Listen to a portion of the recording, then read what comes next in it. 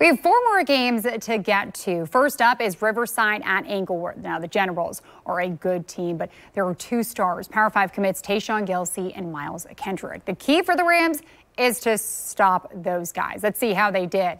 Rams down 44-0 in the 3rd quarter with the running clock. Ty Keister takes a snap looking, fires it over to Antoine Campbell, who makes the grab, makes a move, and he's taken down inside the 10.